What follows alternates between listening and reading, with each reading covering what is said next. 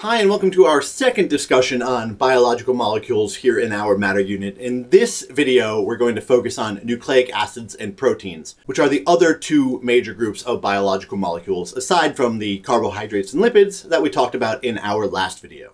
Proteins are really cool molecules, and they do a lot of really cool things. I could have really started this video by talking to you about numerous different examples, but I thought for the purpose of this one, I would talk to you about Crow Ferrini, who lived in the 19th century, and you see her pictured here. Crow had a condition known as hypertrichosis. You can probably see what the phenotype is here in this picture of her with her adopted father. Hypertrichosis is excessive hair growth all over your body. This is one hair magnified, and if we could magnify it even further down to the molecular level, which of course we can't, we would see that in fact, hair is made out of a protein called keratin. This is a model of the keratin protein. You have it all over your body. It's also the main ingredient in your fingernails. And for whatever reason, people with hypertrichosis produce much more of this in much more places on their body than people quote unquote normally do.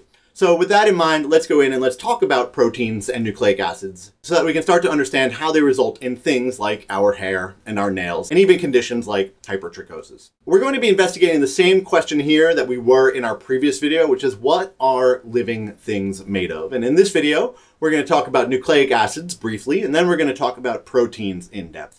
If you remember the last video, I showed you a picture of a food that had carbohydrates and lipids, and here I'm showing you a picture of a food that has a lot of protein, which of course are eggs. I could have just as easily gone with meat, but meat doesn't really photograph well. We're going to start by talking about nucleic acids. Nucleic acids are DNA molecules and RNA molecules, and these are made out of carbon, hydrogen, oxygen, but also nitrogen and phosphorus. Nucleic acids are technically the polymers of nucleotide monomers, and I've got one example of a nucleotide monomer here in this picture. This is the nucleotide known as adenine. Now, for reasons that you don't really need to worry about, when nucleotides exist by themselves, they're actually referred to as nucleosides. And so technically this isn't adenine, it's adenosine. But you don't really need to worry about that. At the same time, I figured I should mention it since you will see it, and you should know that these terms are functionally interchangeable. For the purpose of our discussion, I'm going to use the term nucleotide. It's just what I'm used to using. When we look at nucleotides, they all have the same basic structure. They've got at least one phosphate group and perhaps as many as 3. They've got a 5-carbon sugar, which could be either ribose or deoxyribose, depending upon whether or not we're talking about RNA or DNA. And then they've got nitrogenous bases. There are 4 nitrogenous bases in DNA and 4 nitrogenous bases in RNA. We'll talk a lot more about nucleic acid structure in our information unit, but for right now, this is really what you should be familiar with.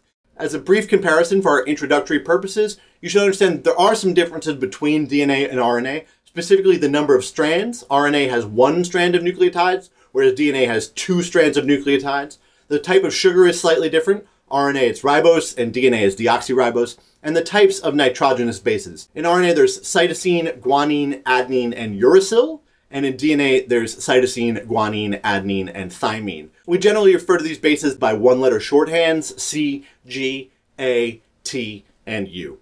Nucleic acids function as the information storage and expression vehicle inside of cells. Instructions are stored in the nucleus of cells in DNA molecules. Those instructions are then copied into RNA molecules if they're going to be expressed in the cell. And then the information in RNA is used to produce proteins. It's the action of proteins combined with the action of the environment that leads to phenotypes or traits in an organism. We talked a bit about this in our last unit, and it turns out that it's really important, which is why you're seeing it again here. But outside of this sort of macro level understanding, you don't need to understand too much else about how nucleic acids function for the purpose of this unit. Like I said, they're going to get an entire unit all to themselves a little bit later on in the course. Proteins are biological molecules that are made out of carbon, hydrogen, oxygen, nitrogen, and occasionally sulfur.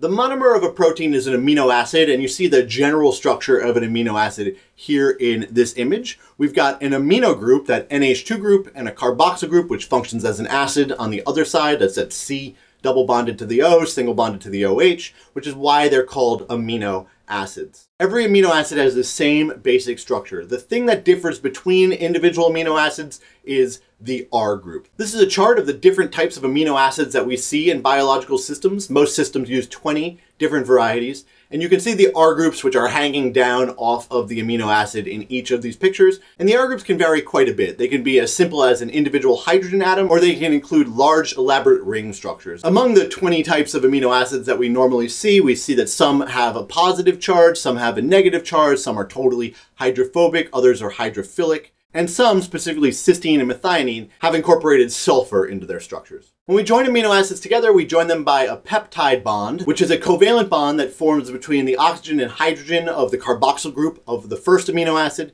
and one of the hydrogens of the amino group of the next amino acid in the chain. This is the only way that amino acids are put together in biological systems, and we see that, of course, it is yet again another example of dehydration synthesis. A chain of amino acids is generally referred to as a polypeptide chain, and once they're actually incorporated into that polypeptide chain, they're no longer referred to as amino acids, they're referred to as amino acid residues. You should be able to look at a chain of amino acid residues joined together and identify the peptide bonds that are holding the individual amino acids together. Because there are 20 different types of amino acids that we can incorporate into a polypeptide chain of a large length, proteins have by far the most complicated structures out of any of the biological molecules. Proteins have what is by far the most complicated structures out of any of the biological molecules. When we consider protein structure, we break it apart into 4 different levels of analysis: the primary, secondary, tertiary, and quaternary structures. Each level refers to a different series of structural elements that we see in a polypeptide chain, and each one is a result of different types of interactions among the amino acid residues in the chain. We're going to go through each one in turn. The primary structure of a polypeptide chain is simply the sequence of amino acids in that chain. This is the information that is ultimately determined by DNA sequences in the cell. When people refer to genes, they're generally referring to one set of instructions for one particular polypeptide chain's primary structure.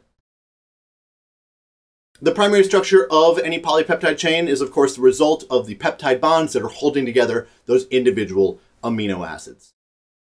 Secondary structure is the regularly repeating three-dimensional structures that start to arise when we put amino acids together.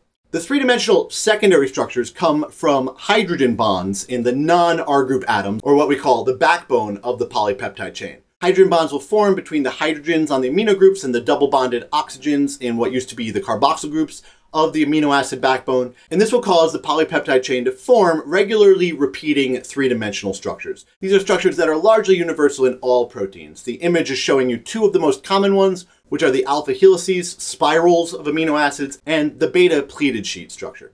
When we move up a level of structure to the tertiary structure, now we're referring to the overall specific three-dimensional structure of the polypeptide chain. This is due to the interactions between the R groups of the different amino acids that make up the chain.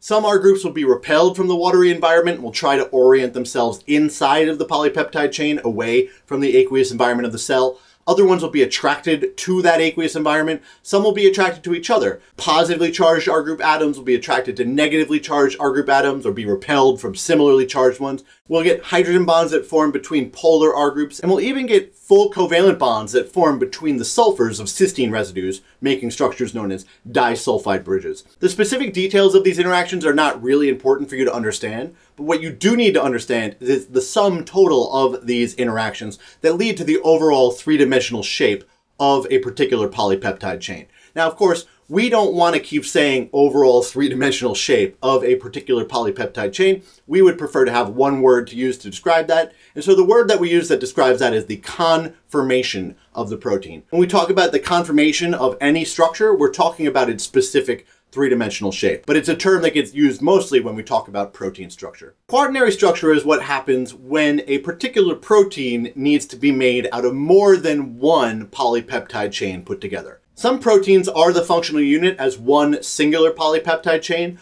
Other proteins need to combine multiple polypeptide chains in order to make the functional unit. The image is showing you the hemoglobin protein, which is what's responsible for carrying blood throughout our bodies. The hemoglobin protein is made out of 4 different polypeptide chains put together. The interactions that hold polypeptide chains together are very similar to the interactions that occur to produce a protein's tertiary structure, only now the interactions are between different chains instead of within the amino acids in one chain. We need to analyze proteins at these multiple different levels of structure because of what proteins do in our cells. Unlike carbohydrates and lipids and even nucleic acids, which serve a relatively limited range of functions, proteins accomplish a huge variety of cellular functions. In fact, they're responsible for accomplishing all of the work that goes on inside of a cell. What we mean by that is anything that a cell does, it does through the action of proteins. The image over on the right shows a series of cells, each of which has been stained for proteins in different organelles inside of the cell. And you can see that in each of the organelles inside of these cells, there are plenty of proteins present. In the middle here, we have 4 different proteins, just as examples of some of the things that proteins do. The first is an antibody molecule, which is used in your immune system to help defend against pathogens. The next is a transport molecule. That is a 3-dimensional model of the hemoglobin protein. Proteins play an important role in chemical signaling. They're the other major class of hormones. This particular protein is the hormone insulin. And proteins play major roles in overall cell metabolism. This particular protein is the enzyme adenylate kinase, whose entire job is to stick phosphate molecules onto adenine nucleotides. Every step of every biochemical process inside of a cell is largely controlled through the action of protein enzymes. There are thousands and thousands and thousands of different proteins in every cell in your body, each of which is responsible for a different part of the overall processes that are working inside of a cell. Because proteins are so complicated in their structure, but also so important, people are deeply interested in determining and representing the structure of different proteins. This poster is showing a series of different proteins, which are being represented here in a variety of different ways to spotlight different elements that are important to understanding the overall function of those different proteins. The role that any protein plays in the cell is due to the structure of that protein. If you alter the structure of the protein, you're going to change the functions that that protein can carry out. This is what's called denaturation. To get a handle on what this looks like, let's consider our friend from the beginning, a raw egg. If we wanted to consider the proteins inside of that raw egg, we could think about them as being in their current functional conformations. But when we cook the egg, we wind up totally denaturing those proteins. We alter their structures, which completely and irrevocably changes their functions. Cooking is not the only factor that can denature protein, though certainly it is a major one. Other factors inside of the cell that can also affect the structure of a protein include things like pH, the concentration of various salts, and the presence or absence of various molecules that might interact with the protein directly. Depending upon the specifics of the protein involved and the nature of the denaturation, the effects of the denaturation may be able to be reversed if you change the conditions, or like in the case of our cooked egg, they can be irreversible. Thanks so much for watching our discussion about nucleic acid and protein structure and function. Make sure you can do the following things here at the end. Make sure you can describe the structural characteristics of nucleic acids and proteins. You definitely want to be able to recognize them if you see them. Also, make sure you can explain how nucleic acids and proteins contribute to biological systems. Explain how every level of a protein structure contributes to the overall structure and function of that protein. Make sure you can predict the effects of changes to a protein structure, and explain how structural variations in nucleic acids and proteins contribute to functional variations. If you can do all those things, you're doing great. If not, that's okay too. Take a moment and write down any questions that you have so that you can get the answers that you need. Thanks again for watching. I really appreciate it. Have a great day.